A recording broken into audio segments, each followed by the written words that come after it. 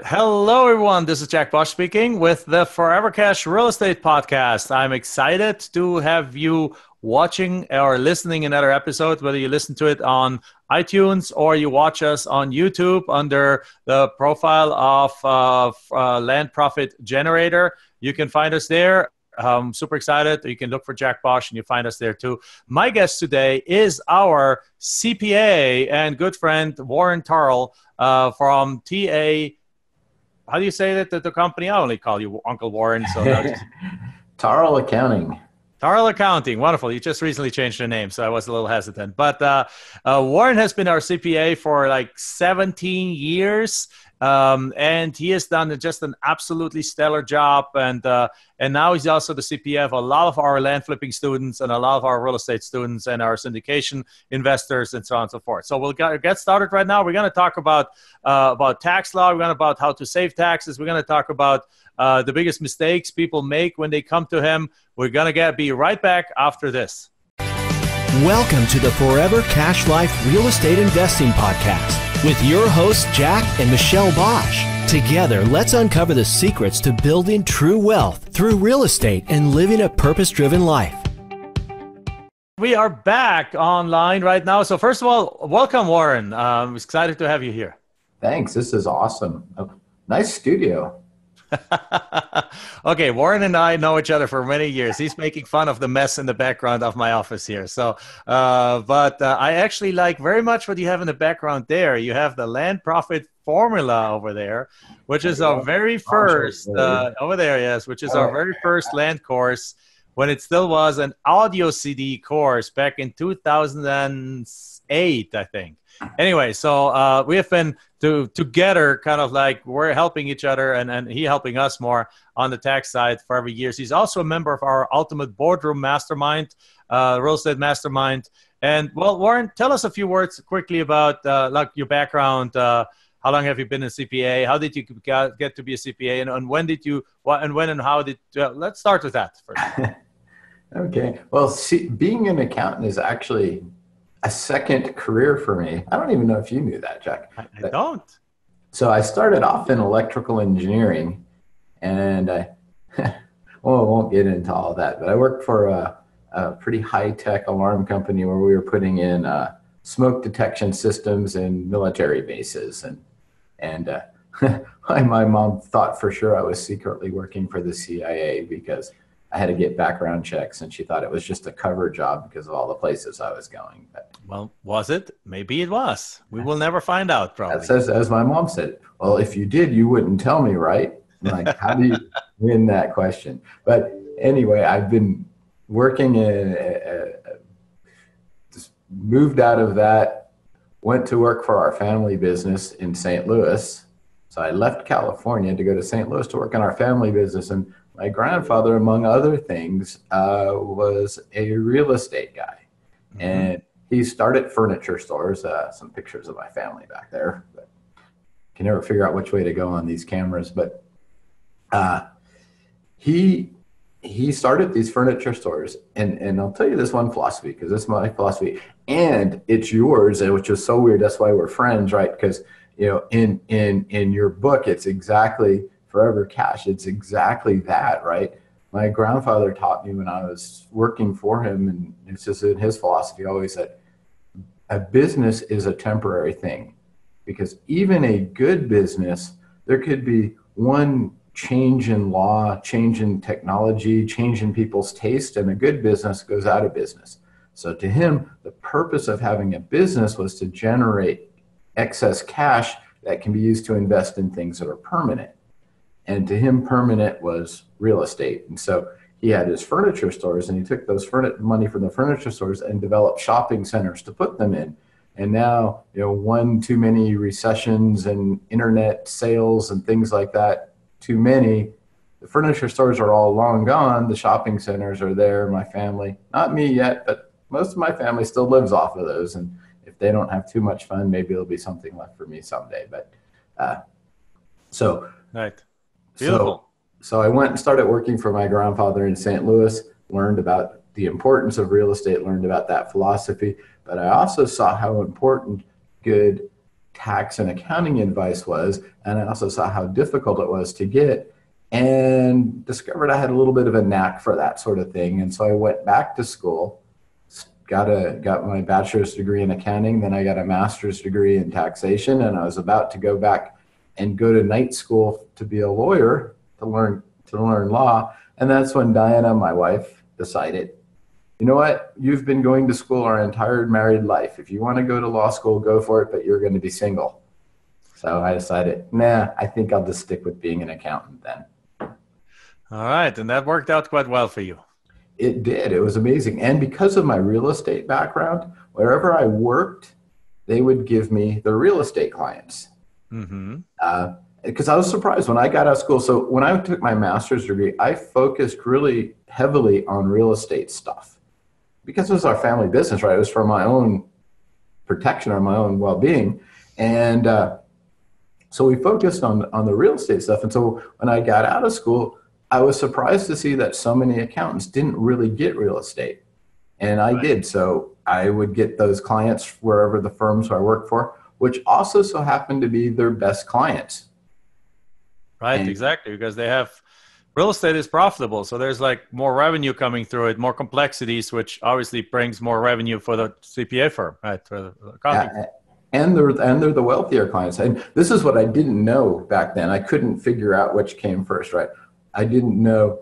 I knew one thing. I knew wealthy people had real estate. What I didn't know was, did the real estate make them wealthy, or because they're wealthy, they had real estate? And after all these years, I figured out that it's both. And that's true, right? The wealthy people put money in real estate, and a lot of people have built wealth through real estate. That's beautiful. So then, so you got into taxation, you got a real estate expert, and I can agree with you very much so that we got lucky that we found you early on, because the way we found Warren was that we read Rich Dad Poor Dad, right? And actually back then, Michelle, my wife and business partner, she was doing her master's at Thunderbird, the global school for international management here in Phoenix. That's what we made. That's why we moved down to Phoenix.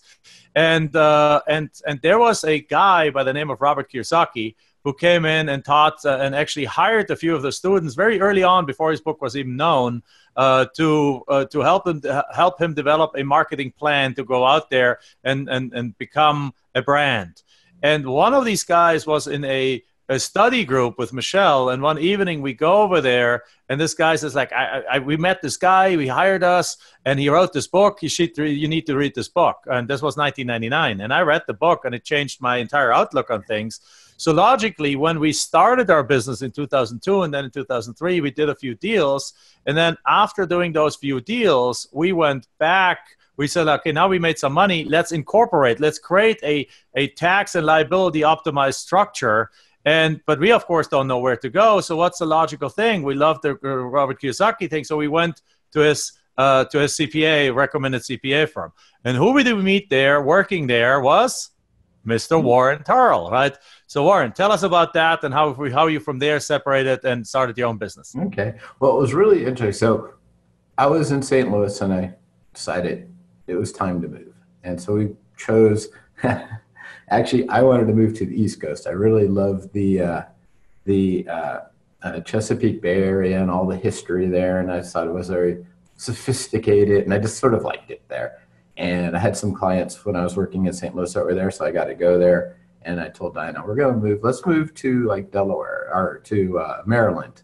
And so I was like, well, let's go to Maryland. I really like Maryland. Baltimore just seems like such a cool place, and we're right in the heart of everything. And Diana said, I don't like the cold. I don't want to go there. If we're going to move anywhere, let's go to Arizona. And I said, no, we're going to Baltimore. I'm the man. So I put my foot down, and here we are in Arizona.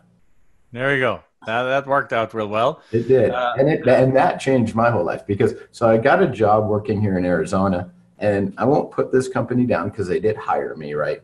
But they hired me. And again, just like at other places I had worked, I got their biggest client because he was a real estate guy. And he was doing a ton of things. I mean, some things I didn't even realize were really real estate related. Like he had Indian gaming casinos, which if you really think about it is a real estate play when you see how it works. Right. And he had hotels. He had all these things put together. His tax structure was entirely wrong.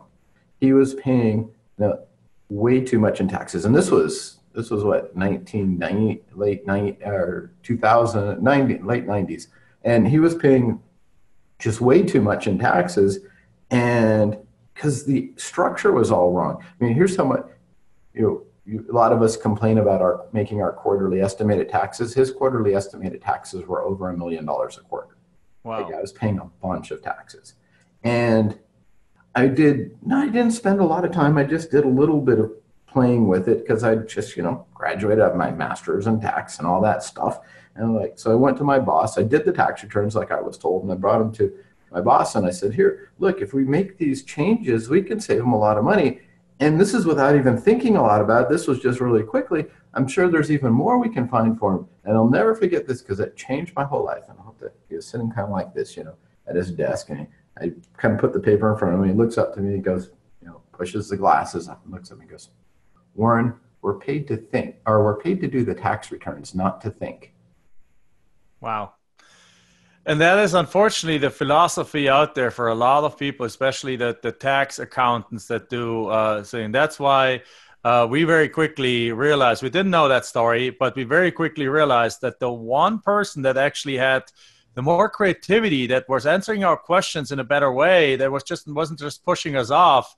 And we were dealing with the main partner over there, the person that even wrote a book with Kiyosaki, and we realized Warren was smarter than the other guy. So we were like, you know what? And all of a sudden we hear Warren has quit. We was like, no.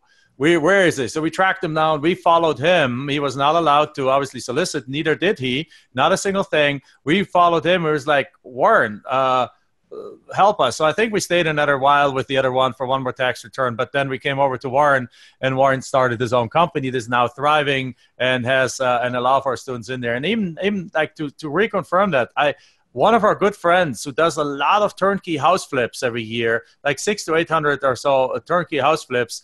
He was like, once I introduced him to Warren and Warren looked at his numbers, they were able to amend their tax returns for several years and literally save him six figures in tax returns, to 6 figures in taxes that he had overpaid the IRS just because his former accountant was not paid to think. He was only paid to do a CPAs. Your results may vary. Pardon? Your results may vary. Your results may vary. Of course. If you are with a good tax CPA, then great. Your results may look good. But that guy, he confirmed it for us. Also, between the years, there was like our business grew, and we were just not sure exactly if we're still in the right path. So we with Warren's help, we went to another guy that is like very well known, a tax attorney, very creative guy. He confirmed our structure, and he says like, no, what Warren has created was absolutely perfect for you guys. So we got this confirmed many times, and we just love it to have somebody at our site that does really good things. So now, Warren, let me ask you, let's dive in a couple of things. When you have a customer come to you, let's say two kinds of customers, one that's just starting out and has done a few things, and one that's already or has not done very many things, and one that's very experienced already. What is the number one mistake that people come to you when they want to set up, when they come to you and they inquire about your services, when you look at their stuff? It's the number one thing that's wrong is people trying to do it themselves. I find that often because people will listen and they'll get tax advice. Even right now, we might give out some tax advice now. Don't take my word for it. Listen, look it up, do whatever. But one piece of warning is don't ever take tax advice from somebody who's not willing to prepare your return and sign it. Because if I tell you something wrong and then I prepare your return that way and we send it off and I have to sign it as the preparer, if the IRS comes back and says that was wrong, you shouldn't have done that, I have preparer penalties that I would have to pay. And they're probably even worse than the penalties you might have to pay on your return. So there's a lot of advice out there. And so we hear some really crazy things when people come in the door from, that maybe heard it on a podcast, maybe heard it from a stage or read it in a book somewhere. None of these guys are going to prepare their tax returns so they can say whatever they want to. And it's up to you to figure out what the right answer is. So number one thing is people trying it on their own. I don't care, even if you're really small and you say, I'm just going to go get TurboTax on it or whatever, and I'm going to do this on my own because I don't want to spend the money to do it. Even just that time and the bandwidth of your brain that you're using up to keep doing things on your own and thinking through it is taking away from time where you're actually going to be making money. You don't make money when you're doing bookkeeping. You don't make money when you're doing taxes. You don't make money when you're doing those things. You make money, at least for the people I think we're talking to, you make money when you're mostly marketing your business. Even the details of your business could be done by other people, but that marketing and selling of your business, that's the heart of where you're making your money. Right. Very cool. So that's I agree with that, because I mean, I remember the first year I looked at doing my tax, and I think the very first, as an employee, I still did do my taxes, but I had absolutely nothing there. I mean, I had a W-2 and that's it. All right. So I hadn't sold any shares, anything. So basically that was the 1040 easy, and I was done. The moment we started doing some land deals, the moment we started flipping some properties, I mean, just the difference between a short-term flip and a long-term flip, like a short-term, when you flip something right away and something we held, perhaps we bought and held. I don't know how to report this on the tax returns as a different thing at different tax rates and stuff like that. I mean, and then having to shift your mind into the world and the way of thinking on these legal forms. I mean, it just gives me a headache thinking about it. I don't know how you do it, but I mean, you must love it. But it's just not where I live, right? So you wouldn't just because you save a bunch of money figure out how to, I don't know, how to put a new roof on your house, right? I mean, you wouldn't just go figure out there, and I can buy the materials and I can go out there and I can nail them on myself. You wouldn't do that. But yet a lot of people want to do their own taxes because they're not willing to spend the money that it takes to get them done.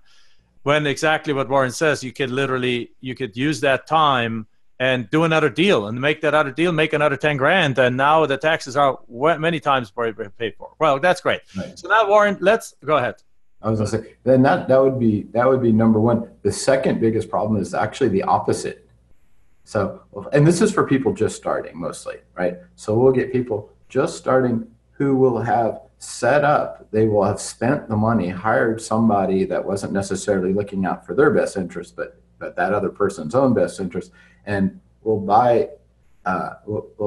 get a package of let's say entities and a big structure set up that would be ideal for them probably 4 or 5 years down the road. But they haven't even bought their first piece of land or their first house yet. They're still looking, and they have 5 entities and a corporation and all this structure set up. And they're like, well, I can't buy that piece of land because I just spent all my money setting up the entities. And besides, I don't have time to go looking and sending out the letters and doing the things I need to do because I'm trying to figure out what entity I'm supposed to do these things out of. I do tell this to a lot of people, and it's only halfway facetious, is when I say, most important when you're starting out, create a tax problem, then come to me and I'll help you make it go away. But the most important thing you got to do is start. Jack, you said my favorite thing ever a long, long time ago. I still credit you for this. And I don't know if you still use this, but it's my favorite motto. I used to say, anything worth doing is worth doing poorly. And that is so, so true. And maybe I should even replace my first biggest mistake with this one is get started. That's the most important thing. We'll figure out all the details later. That's very true. And yes, I do occasionally still use it, probably not as often as I've done in the past, but it's very true because the first time I use it with my daughter all the time because she wants to do something. She's 11 years old and she's with Sophia, obviously. Her, actually Warren's wife is actually the godmother of our daughter. That's how close we are now. And I use it with her all the time. She tries to do something for the first time, and guess what? She sucks at it. She fails because there's not been a human in this world that has done everything they ever do for the first time, done it perfectly. So I basically tell her, you know what, Sophia, this is cool. This is fine because everything worth doing is worth doing poorly at the beginning, then I add. The first time you do something, you always suck at doing something, and that's normal. And then she's like, really, Papa? Yeah. And it's like, yeah. So go. It's normal that you don't do it perfectly. So the next time you do it better, and the next time you do it better. So practice creates mastery. And then she's like, stops crying and stuff, and then she starts realizing, okay, this is normal. So there's no reason for me to cry, and she improves. And that works there very well, but it applies here very much too. So then let's switch gears for a moment and then talk about the actual, the big thing on the horizon, right? Well, not on the horizon, already implemented or being implemented right now is the Trump tax cuts or tax changes, I want to say. So can you give us just the quick highlights of what it affects us as a business owner, or what is your favorite pieces about the new tax laws? Okay. So there's a lot. We actually love it. It's just given us so many more tools to use. So, I won't be political here with this, but it just gives us so many options and so many tools to use with people that it has made life more complicated for us. We'll say that. This has been one of our busiest. Wasn't it the Simplification Act? Yeah, that's the funniest part about it. So yeah, none of us bought the simplification thing. That it never is. Yeah, that just means the Accountant Full Employment Act. But so here's one example, right? Remember, and if you guys look me up on Facebook, you can see my Facebook page. We just did a really cool. That was fun. A little Facebook Live about the new tax form. So especially if you've done your own tax returns, they've changed the 1040 for 2018. It's entirely different. You're not going to be able to find anything. Oh, your name's still in the same place, but that's about it. And so remember when they were talking about this thing, they made this big deal out of being able to file your taxes on a postcard, and which we all thought was nonsense, right? Because everybody electronically files, so who cares? It's just a bunch of data. It doesn't really have to fit on anything. But they were driven, and they focused the IRS on making this new tax form the size of a postcard. So now the 1040, I wish I would have printed out a copy.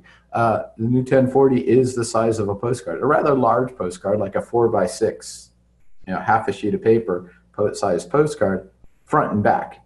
And that's the Form 1040. But you can't just file the 1040 because it needs some supporting documents or sheets that were never part of the return before. So now you have 2 half pages and 6 additional full size pages that go along with it. And that replaced the old 1040, which was 2 pages. So we replaced it with 2 pages with 6 full pages and 2 half pages. And somebody said, but Warren, I filed a 1040 and it was more than 2 pages because it had Schedule A, Schedule B, Schedule C, Schedule D, Schedule E. I don't think there's a G, but anyway, there's all those alphabet soup forms that go with it. Well, those are all still required. You still have to file all those too, along with the 6 full pages and the 2 half pages. So that's how they simplified things. But anyway.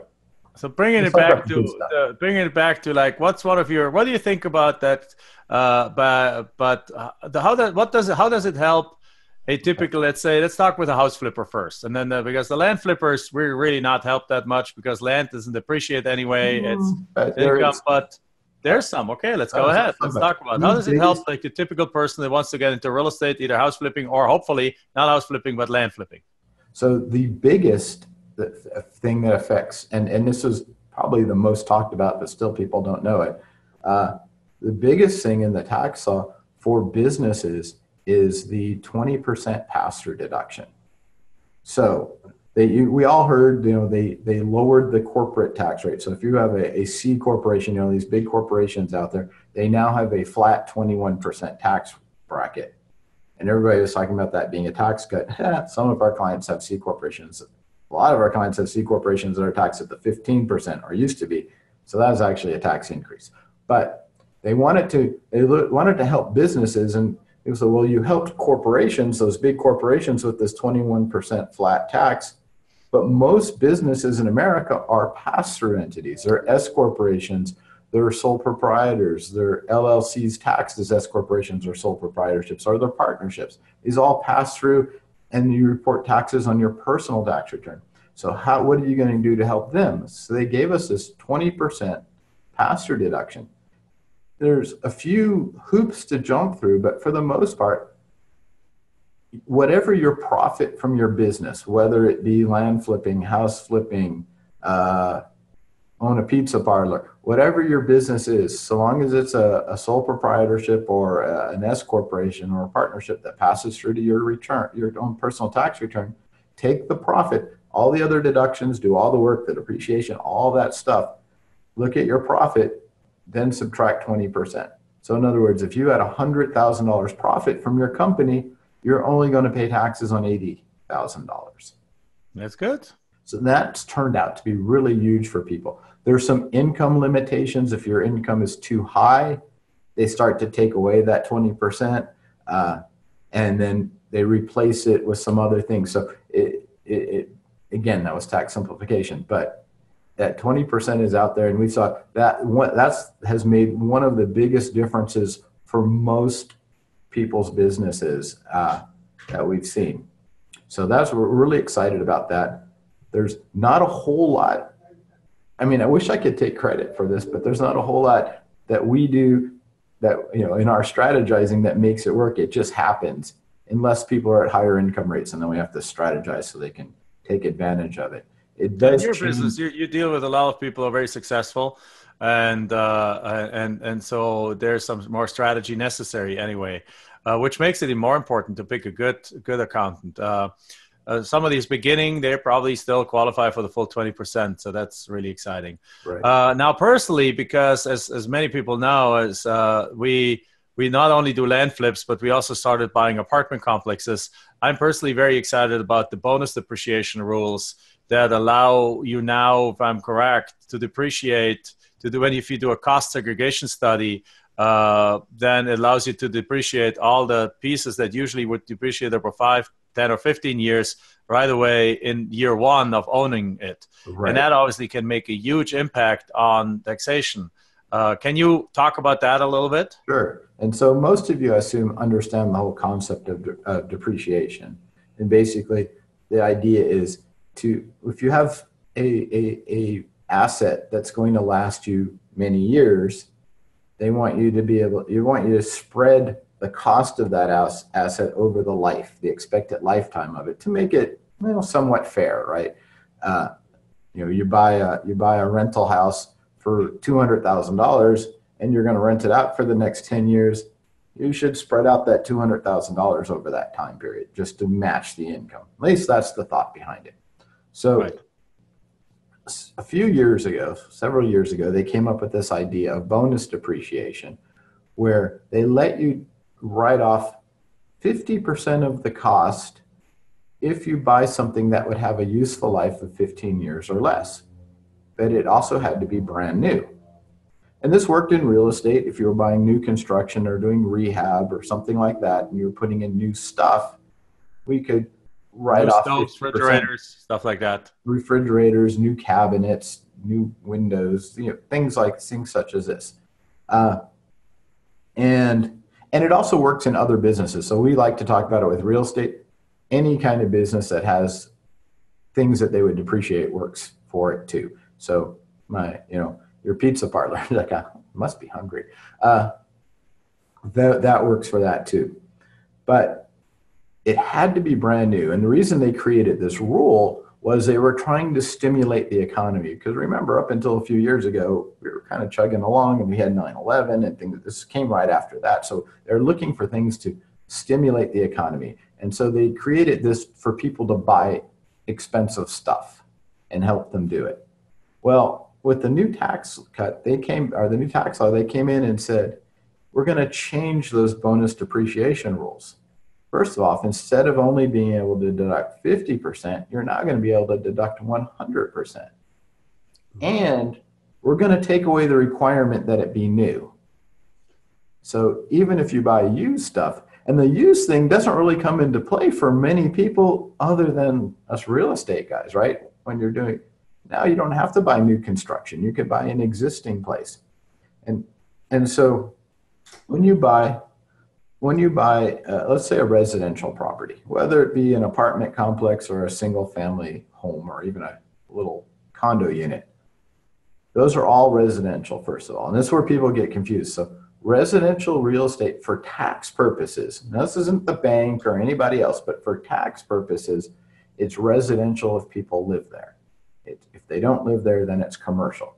So by even that definition, a 100-unit apartment complex is still considered residential for tax rules. So normally a residential property, we depreciate it over 27 and a half years. So you take the purchase price, you break out a little something for the land, because even the government's not crazy enough to let us depreciate land. But take the purchase price, break out something for land, divide that by 27 and a half, and that's how much you get to deduct every year, as long as it's been 12 months. So every 12 months, you get to deduct that amount. But when you buy a property, a building, you really buy more than just the building itself. The building is what we get to depreciate over 27 and a half years, but there's also personal property inside that building. And that personal property, we can depreciate, if it's inside a rental, over just 5 years. And so what's personal property? Personal property is basically defined as anything you can remove without causing damage. So it's going to be things like kitchen appliances, like you said, Jack, and cabinets and countertops and ceiling fans and window treatments and shelving and some kinds of flooring and all these kinds of things.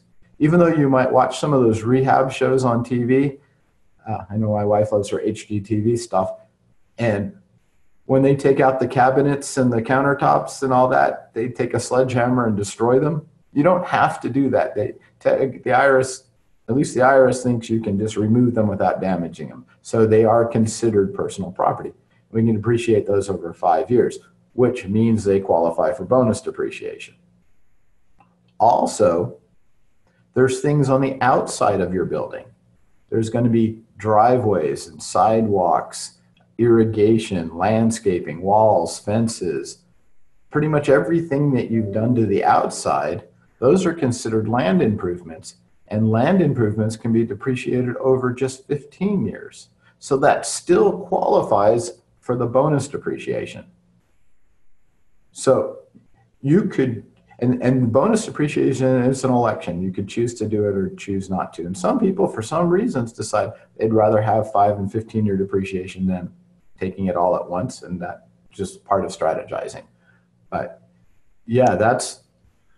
So the beauty of that is that now with the new tax law, if you buy a property, a improved property in like December 31st of a year, you can literally still use all the depreciation in that year.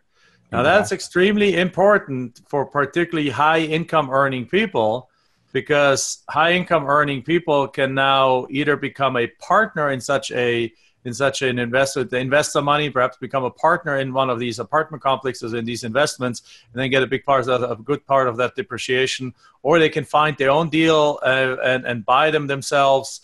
Or even passive investors, like in our deals, our passive investors also get a portion of that depreciation. So literally right now, we bought a property on December 19th, 2018, and we did the cost segregation study, which is a study where they actually go through and an independent company goes and catalogs basically what is all there and what is the value of that. So they break out pieces of the part for the land, they catalog what's the rest of it, how much of that is that 5 and 15-year kind of property, and then they give you a report, and if the IRS ever comes and says, no, we challenged it, they're helping you defend that against that, because it wasn't me coming up with some crazy numbers. It was them as an independent party. You pay them a little bit money, but it's not even that expensive to do that, and all of a sudden you get a very big depreciation. So all our investors that invested with us right at the beginning on that deal, they're getting a very good depreciation right from the get-go that literally will wipe out their income on the property for really several years. They can even, whether they don't use 1 year, you understand, you can roll over to the other years, right?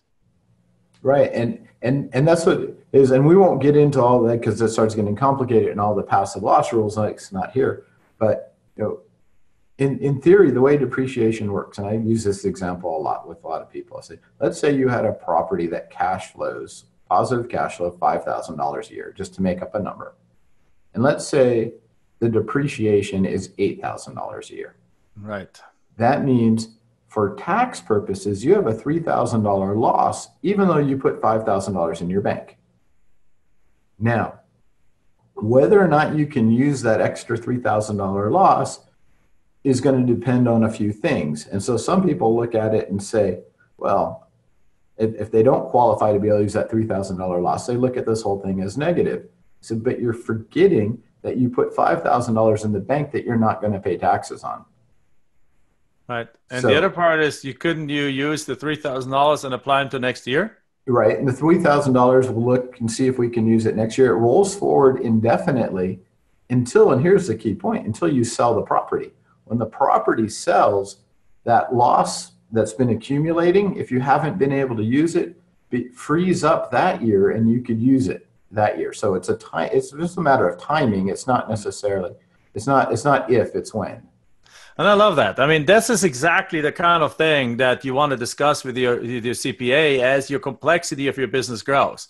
If you're a beginning investor, and we'll wrap up right now, but if you're a beginning investor that just basically has like done a few flips, well, there's ways that you can even save some taxes through certain structures, save some of the self-employment tax and things like that. But you got to have the right structure in place then. Having said that, I always have a second saying that Michelle and I always say, and that is faster is better than perfect. So we always a favor of like, we get that question all day long, and perhaps you can chime in on that. Like if somebody says, well, do I set up my structure first or do I wait until this is all set up before I start getting my first deal? What do you tell them? Yes. But yeah, you should get the structure set up, but it should be a structure that grows with you, right? You know, a lot of people, I know, Jack, you're very generous and are very transparent, and you share with people your structure of how you set up the business. Doesn't mean you need Jack's structure day one. Jack's, right, as you can tell, has done a few, probably more transactions than someone who's just starting. So you're going to grow. You're going to be Jack someday, but you're not going to start there. So yes, we'll get the entity set up. But what I don't want to have happen is people to use that as an excuse not to start. Exactly. So there's people who I had a mentor used to say, you know, people plan to plan to plan to plan, and they never do it. Exactly right. So that's why it's like faster is better than perfect. Just get started. And when you see the first deal is starting to happen, go set up the stuff. Setting up a legal entity structure doesn't take forever. So literally by the time that you have a deal under contract, by the time you sell it, by the time you have your first profit, you can have that set up. You can do it ideally in parallel while you get started and so on. But the most important thing is consult with a good CPA, because as you do more things, there's so many different things that you can think of, or that your CPA, if it's a good one, can think of, and to optimize your structure and to add additional pieces to it that will allow you to keep your tax rates legally, 100% legally, and 100% above board. We're not doing anything shady here. You can keep your tax rate way below what most other people do it. Like we brought on one person a year ago that had a W-2 job where he made a very good income for many years. And he couldn't believe the different options that are not available to him as a W-2 income owner that are now available to him as a self-employed person, because we basically groomed him and taught him how to get his own apartment complexes and stuff like that. So he literally is like a lot of his tax liability, he's making the same money, but he's paying like a fraction of the taxes he made before. And it's just like mind-blowing. I spent a lot of time during that year reminding him, it's like, no, you no longer pay 50% taxes with you take state and federal and all this kind of stuff together. You're no longer taking 45% taxes. You're now in the 20% range or something like that. And he's like, first he wouldn't get it, but then over time he understood it very quickly. I mean, he would get it, of course, intellectually, but deep inside, it took a while for him to really internalize this. Like, oh my God, for 25 years, I've been basically paying through my nose when there's so many different ways. We see that a lot when people are coming and we call them straddling, right? So they're still working their W-2 job and they're running their land business. So I'll use that as the example. But and people always say, your goal, I assume, is to leave your W-2 job. And they're like, yeah. But I got to wait till I replace my income. I was like, well, if you're making, let's say, $100,000 in your W-2 job, that doesn't mean your land business has to generate $100,000 for you to leave it. It's going to be quite a bit less than that. And when we work those numbers, it's really funny to see how close people are when they think they're like 3 years away from ever being able to quit their job. And they look and they're like, oh, I'm one more good deal away from quitting my job. It's amazing when you look at the after-tax numbers. Wonderful. And obviously you are the CPA of a lot of our accountant for a lot of our land students. And I always love when you tell me that what your staff tells you about our land students. And are you allowed to repeat that? Well, basically, I guess this will sound a little patronizing, but it's true. It's like, and we've worked with, and this will probably get me in trouble, Jack, but so we've worked with other people that do some real estate training as well, a few. And we've seen them come from, even ones that we don't officially work with, they still find us and they come to us. And yeah, no, what they tell me is, so Jax is like the only one Dex is the only one that has successful people, really. I mean, probably only one is a little exaggeration, but the land business, as Jack teaches, it works. Some of these others, yeah, they spend a lot of money, but the results. And there's nothing against the people that teach this. The facts are, in the house flipping world, there's a load of competition, and I don't want to use bad words here, but you know what kind of a load starts with an S. Load of competition out there. So even go-getters out there are struggling. We had a few weeks ago, we had a live event in Tampa, Florida, and there was front row. There was a guy sitting that had spent $15,000 in marketing for a house deal. He has paid for the education, for everything. He spent $15,000 in marketing for a house deal, and he got zero for this. Now he came over to us. He got our course, and he spent a fraction on that. He spent something like $5,000 or less, $3,000 or so, and I think he sent something like $6,000 letters. It cost like $3,500. So he spent $3,500 plus minus on letters, and he walked away. Within 90 days, he had 40 deals under contract, and this is just the difference. So it's not even dinging other people. It's just that teaching the house flipping world, really 1 out of 100 students are going to be successful. In our land flipping world, I mean, the success rate is off the charts. Like in our mentoring, 90+% of our students having success. And the other 10 that don't have success is because they don't do what we tell them, no matter how hard we tell them what to do. And but it's literally, it's like off the charts how successful it is. So it's the method more than, it's not the people. I think the people you work with, if I know them, they're good, honest. Oh yeah, no, they're not. People. It's just the technique behind the scenes. If it doesn't work well, it doesn't work well. If it's hard, if there's a bunch of competition with thousands of people working, and it's hard to get a deal. But I love what you said, because that's what your staff comes to you and tell you is like, what's going on? Jack's people are successful. So it didn't come from me, it came from Warren. So, and it didn't even come from me. It came from my staff behind me. Just their casual observation. So that's I love that. So with that, thank you very much, Warren. Just a couple of quick questions and we wrap it up. Question number one, it's almost like a quick fire round of questions. What is your favorite book right now that you're reading, or that you read already? What's your favorite book of all times? My favorite book of all time, because it changed my whole life, and it has nothing to do with business. And as my wife will tell you, Tim Ferriss's Not 4 Hour Workweek, which is an awesome book, but his book, The 4 Hour Body, it started me on a whole health kick. I don't follow what he teaches in that book anymore because it's a starting place. But yeah, since reading that book, I've lost 80 pounds. It hasn't been overnight, but my whole life has changed from that. My wife will tell you I have a man crush on Tim Ferriss, but anyway, that book would have to be. That's all right. That works. 80 pounds. Congratulations. That's no easy feat. Secondly, what book are you reading right now that you'll enjoy? What book right now? Right now I'm reading the tax code.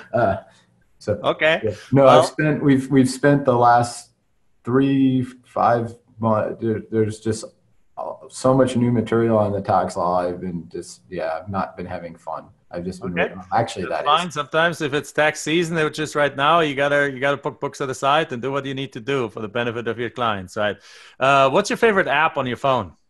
My favorite app on the phone goes along with the books is right now it's Audible. I love my Audible. Audible. I'm right there with you.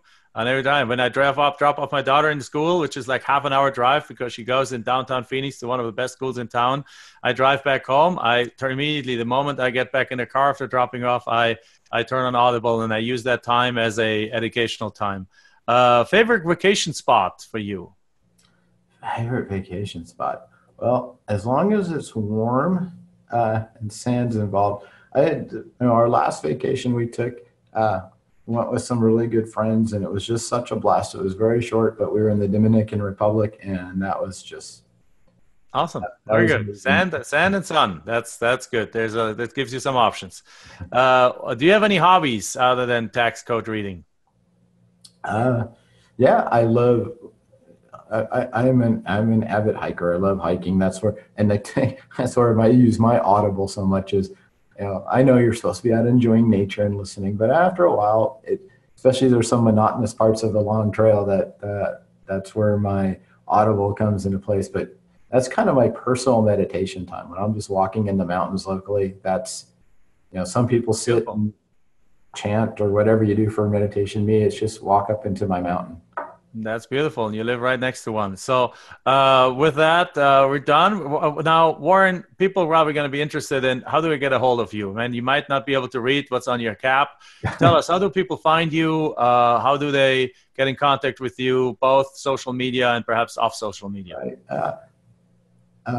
TACPAs.com is our website. You can go to our website. I like our Facebook page. It's Taryle Accounting's Facebook page. TACPAs. I don't know how you do Facebook / whatever. I can send that to you guys, and if you have program notes or whatever, we can put it there. But we'll put it in the show notes. We'll put them underneath there so you guys can have access to that. Yeah, come to please come like my Facebook page. We do some live. We do Facebook Live. I try to not make it boring. It's not all tax. Sometimes just me. Right? And Warren is actually a very funny guy. So we became good friends. And obviously he's an excellent tax expert. So wonderful. So Facebook, what is it? Taryle Accounting? Yes. Taryle Accounting. And Taryle is spelled Taryle. Yes. So make sure you have the TAL. But we put the links below there into the show notes on iTunes, into the description on YouTube. So with that, thank you very much, Warren. That was a great session. And you guys see the importance of having a good partner, a good teammate on your team. You can't run business alone. You run business alone, and even like highly successful people sometimes use the wrong law for a tax accounting firm. So make sure you surround yourself with a team that is good, that includes a very good and creative and smart CPA. And with that, thank you very much, Warren. Thanks, Jack. Look forward to seeing you soon. Enjoyed this episode? Then make sure you like, subscribe, and post your comments and questions below the video. We're looking forward to hearing from you.